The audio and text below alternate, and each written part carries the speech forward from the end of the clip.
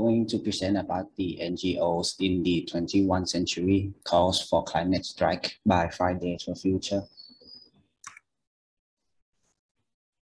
In August 2018, Greta Thunberg, a 15-year-old Swedish environmental activist, decided to step out by not attending school and sat outside the Swedish parliament demanding action on the climate crisis. Her intention of this protest is for the Swedish government to reduce carbon emissions, matching the Paris Agreement. The Paris Agreement is a legally binding international treaty on climate change to limit global warming to well below 2 Celsius or preferably 1.5 degrees Celsius compared to industrial levels. On September 7, 2018, she stated that she would continue the strike on every Friday until the Swedish government did so and coined the slogan to this protest as Fridays for Future. Her action encouraged millions of people around the world to take action and join her to call for climate justice, inspiring students to take part in this strike until now. The Fridays for Future demands that young climate activist members declared after a meeting in Lausanne, Switzerland, 2019, consists of 3 demands. The first one is to create a safe pathway under 1.5 degrees Celsius compared to pre-industrial levels. The second is ensure climate justice and equity and listen to the best united science currently available. According to the strike statistics, there are 160 million strikers, 148,000 strikes events, and 8.6 thousand cities and 216 countries that are allied and called for climate action since the beginning of this event. The pandemic has been a threat to activists to protest on streets due to the restriction and lockdown. However, they continue to movements in this action. It was also an opportunity for young climate activists to bring the strike online.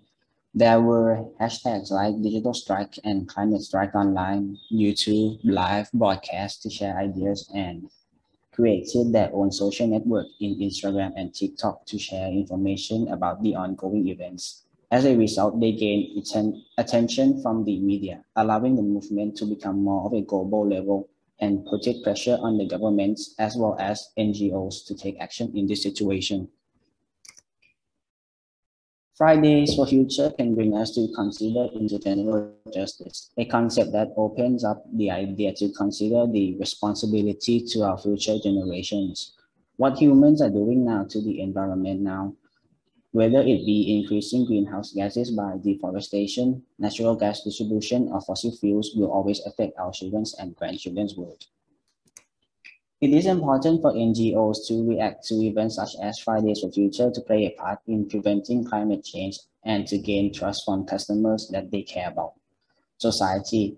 A sustainable business refers to running a company without negatively impacting the environment, community, or society while maintaining profits. For NGOs to maintain sustainability and play a responsible role, they must consider what is called the triple bottom line: people, planet, profit. These 3 parts are linked to the 3 interdependent aspects of sustainability: society, ecology, and economic, which make up a sustainable business. We can use this to measure sustainability and support the result of the Fridays for Future event. Companies like Apple and IKEA are examples of a sustainable business. At Apple, customers are able to exchange their old phones as a discount for new devices. This action is sustainable and has been working for many years. Customers or society can get valuable discounts for new products, while Apple take old devices and reuse them or discards them properly for less harm to the environment. At the same time, customers will always return to Apple products, increasing profit to the company continuously. This promotes a sustainable ecosystem that cares for all 3 parts of the triple bottom line. And for IKEA, in 2021, they swapped out single-use alkaline batteries to rechargeable batteries. This reduces harmful waste and also lower production amounts. For society, people will save money because batteries can be charged and reused instead of buying new ones. and the company can increase profits from sales of their own rechargeable batteries. eCare is communicating that the company cares about small changes and is taking action to be sustainable.